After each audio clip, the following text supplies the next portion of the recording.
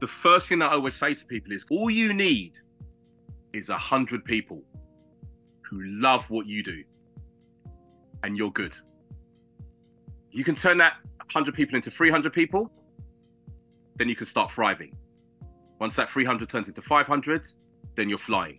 It's not about numbers. We've kind of been tricked into this thing where it's like, I got to have a really big, massive following and everyone needs to know about me and resident advisor needs to be writing about me and mix mag and DJ and da-da-da-da-da.